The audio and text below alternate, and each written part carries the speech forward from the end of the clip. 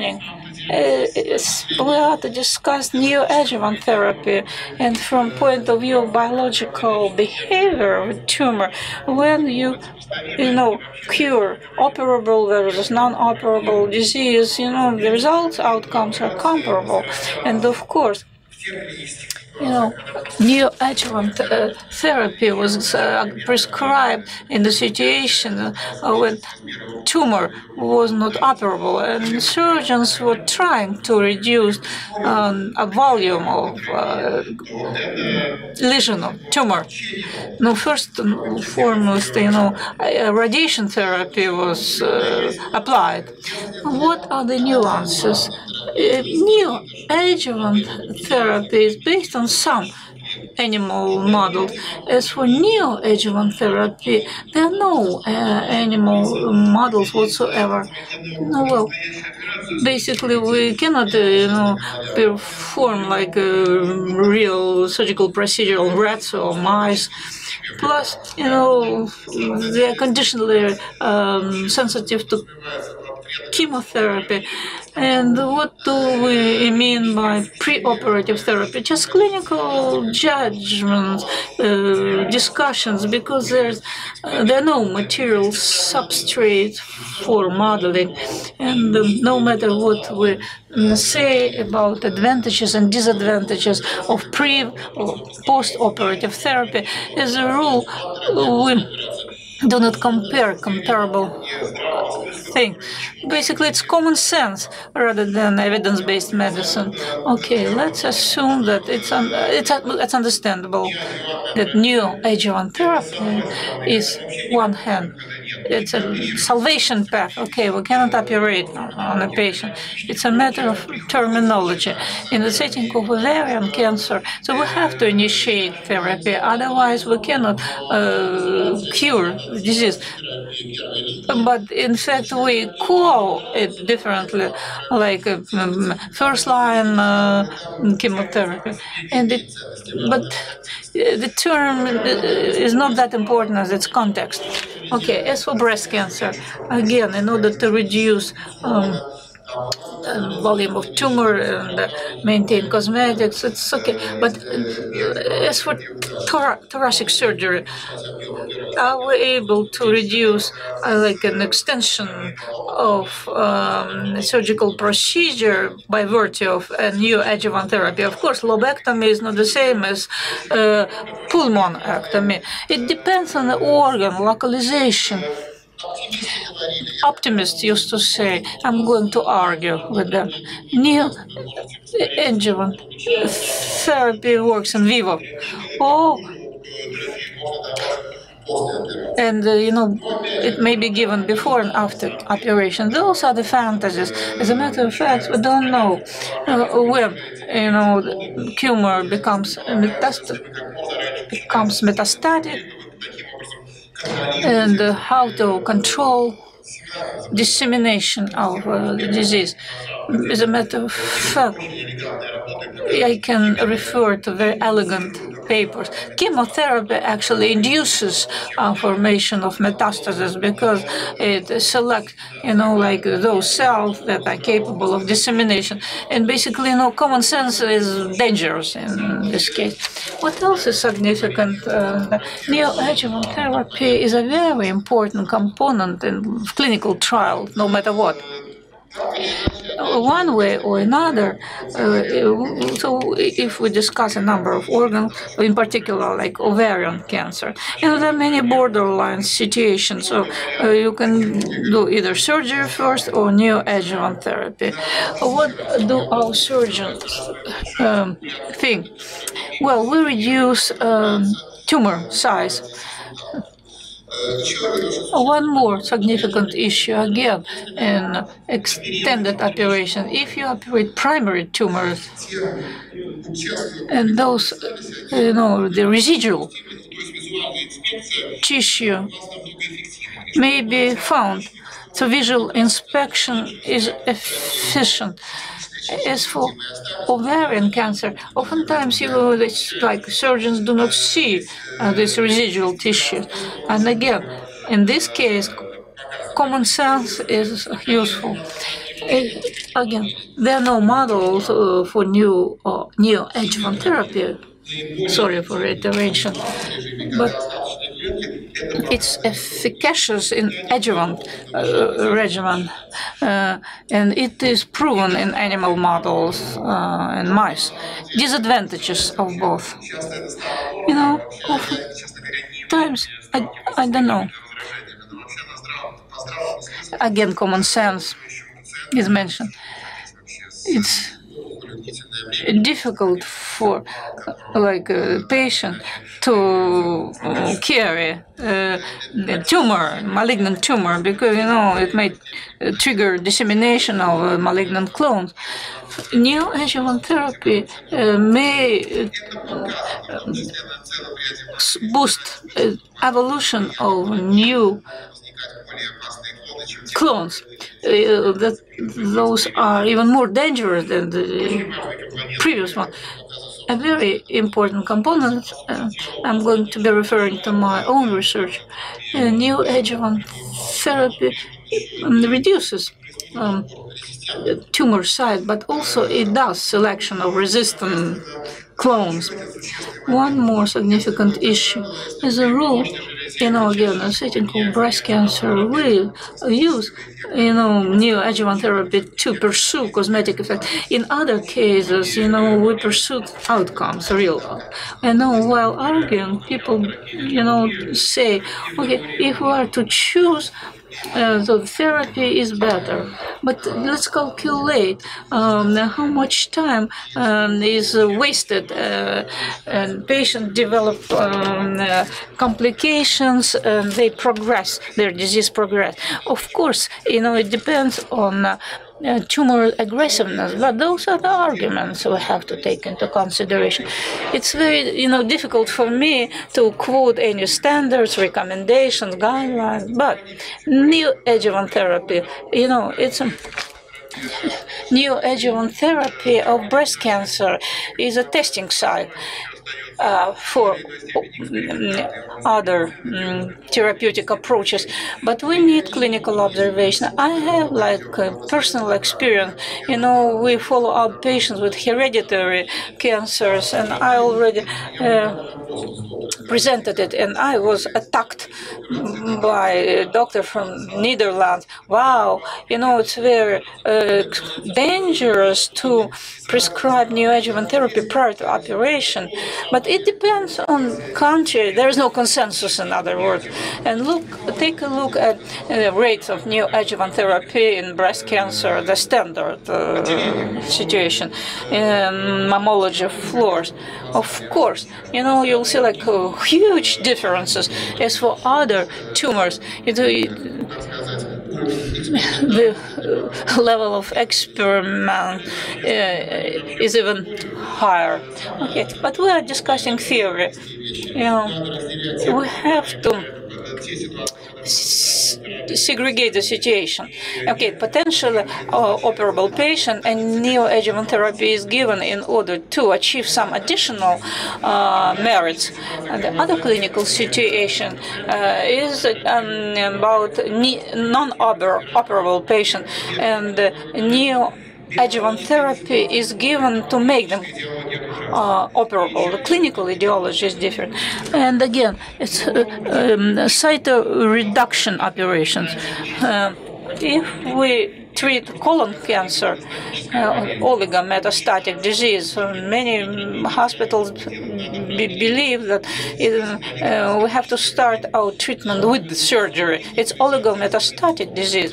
But, there is no such an ideology in other settings. If on the basis is experimental or biological issues, it's another story. But as a matter of fact, it's not ideology. It depends on stereotypes. And we'll see a systematic approach in the future to treatment for oligometastatic disease. But, we have to agree on what do we mean by oligometastatic disease. Okay, again, our own research. I already showed the slide several times, tens of times, but I keep showing them because they challenge some stereotypes. I believe that this research is very successful. As a matter of fact, let's take a look at the BRCA1 associated cancer. Angelina Jolie, who in fact inherited, like a mutated BRCA1 gene, but she's healthy. But that's tumor cell, cancer cell, because of somatic mutation, and we have tumor. Well, it's a wonderful therapeutic window. There is no DNA reparation, and it's present there. And basically, we can resolve cancer issue with cisplatin or its analog that exercises huge effect. While planning this work, we thought we had different thought. Okay, we were studying ovarian cancer, BRCA1, and we wanted to show the obvious apparent thing. Cisplatin is used for ovarian cancer, but it's a hypothesis. And the patients with hereditary ovarian cancer, should respond better. And that's exactly what happened in reality. And now let's follow up like an average patient with familial cancer. All these patients are diagnosed at advanced stages of disease. It's a bad tumor. Vast majority of these patients, receive primary therapy. We call it neoadjuvant therapy in order to convert non-operable to operable cancer. Since the tumor size reduces very rapidly, these patients, are operated on radically, and then, they are given efficacious therapy, the same therapy that was so efficacious before operation is given after operation. But if this platinum therapy is efficient, if the tumor size goes down in order to personify adjuvant therapy, why do all these patients develop recurrences within 1 year? Well, that's an answer to this question. Yes, there is a BRCA. And those are the masses removed by surgeons. Restoration of BCR1 function, and and basically, we have a feeling that tumor knows in advance what are we going to treat it with. And indeed, what's going on? You give therapy that works on the visible portion of the tumor, but the population that is, implicated in recurrency remains intact. Cisplatin doesn't work on it. It's a sad news. We've been so happy, with the reduction of tumor and process of therapy, but the tumor is an aggregate of various lesions, and we annihilate. Destroy resistant cells, but at the same time, we see the accelerated growth of resistant cells, and indeed, treating cancer is very difficult. Okay, that's a classical view taught in medical schools. It's a normal cell, the tumor cell evolution, and that's already like a familiar hereditary thing. What do our works show? This event cannot be the first one. Mutation P53 should take place in the cell first, because a loss of BCR1 is not compatible with cell flight. Cell dies of apoptosis. The most dreadful thing is these two types of cells persist in any hereditary cancer. It's any hereditary tumor is a mixture of these two types of cells. And when you apply platinum, this cells escape. How to fight this phenomenon? Well, the oncologists take like standard approach. If you want to eliminate more cancer cells, you have to intensify your therapy. It's another BRCA1's specific drug.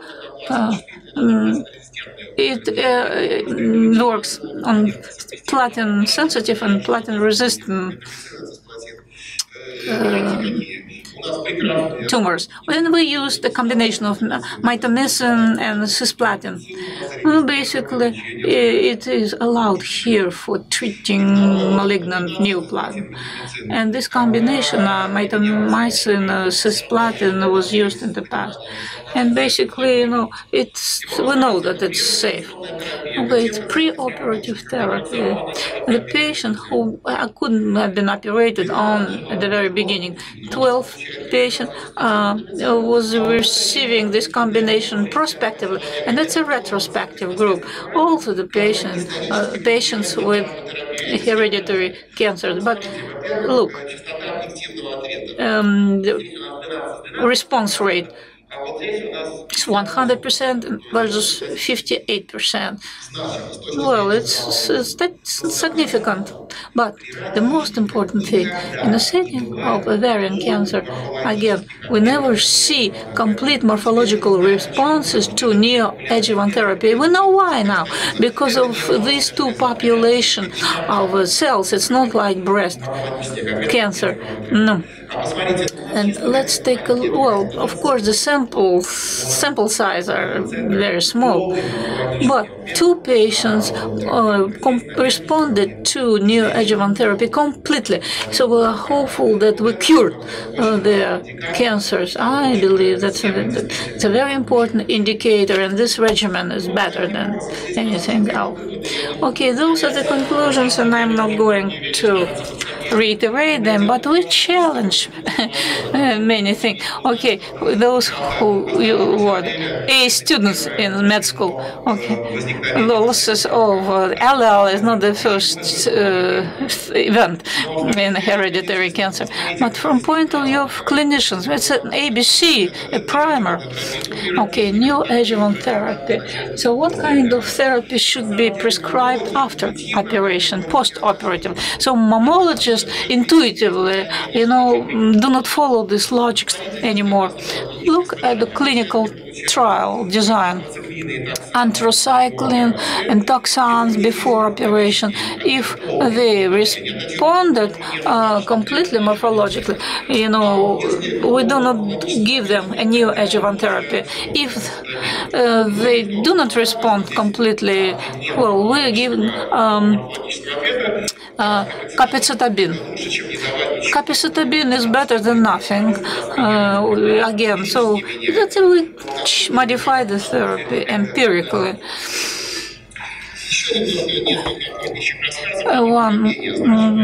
A couple of more stories, hunter stories. It's very important control for neoadjuvant therapy, whether there are residual cancer cells.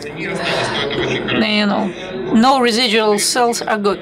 As for cytoreduction operations, and Professor Levchenko believes, and I agree with him, if after surgery the patient has at least one lesion, we'll never ever get rid of it by virtue of neoadjuvant therapy. No, well, it's not necessarily like a surgery per se, it may be radiosurgery, but I believe we have to do something with those residual lesions. Well, we have good enough drugs, LK inhibitors, and the morphologists see the complete morphological response, but the molecular studies that are more sensitive give us some bad prognosis. We see cancer cell. Again, in a setting of complete morphological response, no neoadjuvant therapy is given. Well, again, there is a nuance, another nuance. But we, in fact, send the same glass to other morphologists, and another morphologist found many residual cancer cells. Well, same sample was interpreted very different. Okay, FDA.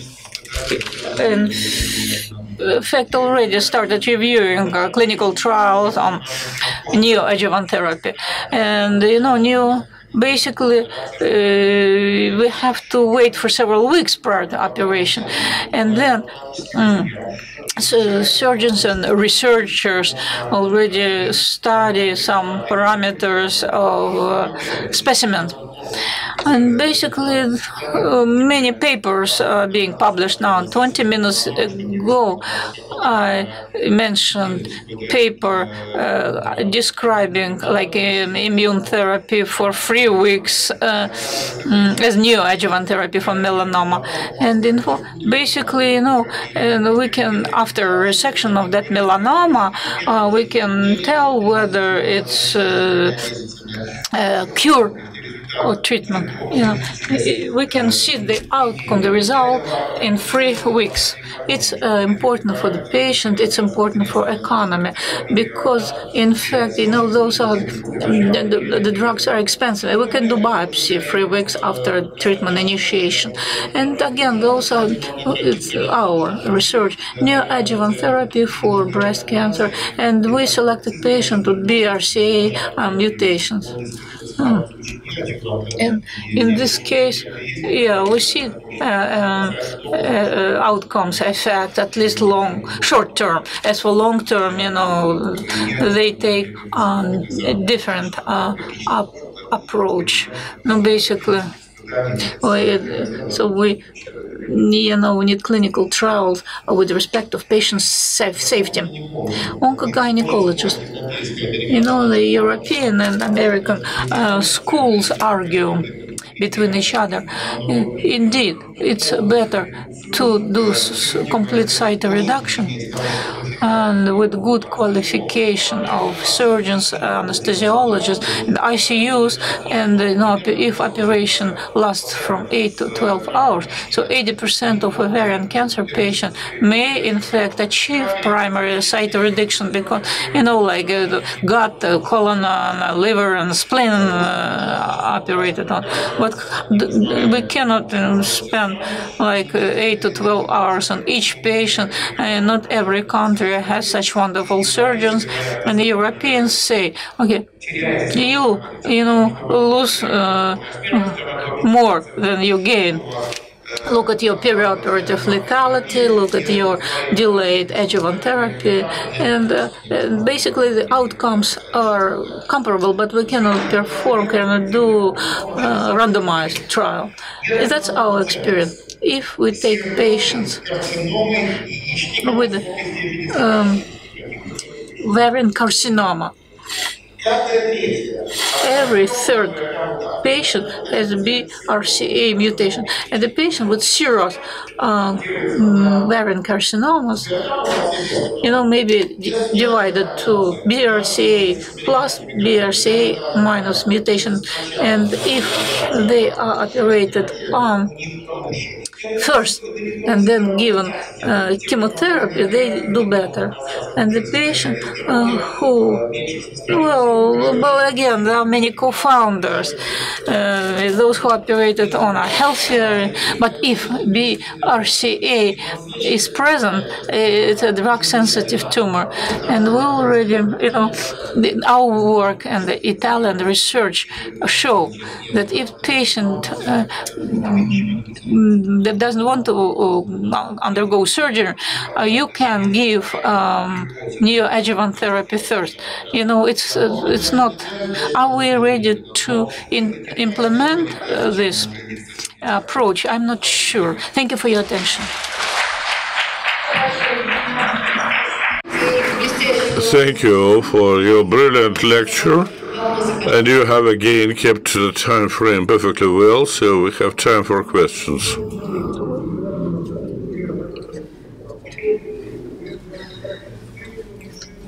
Could you please pass the mic to this? My question is, we do surgery when we can do it, or we try to go with chemotherapy to the end. I understand you. My firm conviction is that traditional opinion that first we finish with the chemotherapy and then we pass the patient to the surgeons. I think that we've got to perform surgery when it is most necessary and important, when we have the best possibility that it will help. For instance, with us, when we start operating on the patients, when the effectiveness is at its peak, then we get better results. When speaking about resistant clones, have you tried to evaluate it? Are these the clones that appear during therapy, or there is certain selection? We try to determine this. When there are cases with the second mutation of clones. When it is the second mutation in the BRCA gene, its function can be restored. But if we have a certain population of cells in the tumor that play certain part in the development of the tumor, this is the most awful thing to happen. This is why we need surgeons who could remove what we have left. Again, that's a traditional issue. What was the first? Well, I like discussions like that. We know that in the prostate cancer, we find that over 90% of cells have receptors of androgens, and the remaining 10%, when we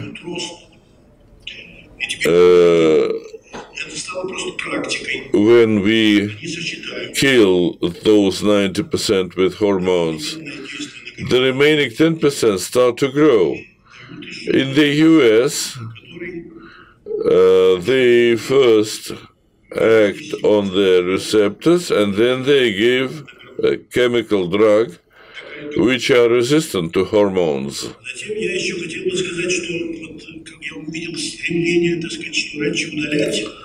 I have also noticed your wish first to remove the tumor surgically and only then administer medication. I remember our old director that the nurses, they didn't know then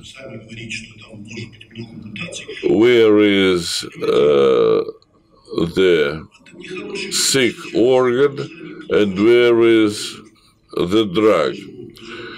Because when we remove quite a number of internal organs, for instance, with the pancreas cancer, when they remove immediately 45 organs, the patient just cannot live after this surgical intervention.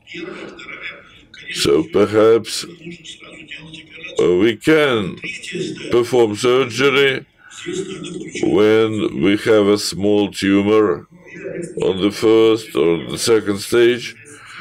But if we have a big tumor, then we have to start with drugs, with chemotherapy. That's an issue of faith. No one yet knows what can happen and what would be better. Of course, now we are witnessing a great growth of results, and that is the result of interaction between different levels of oncology. But it will be difficult to try to deal with the issues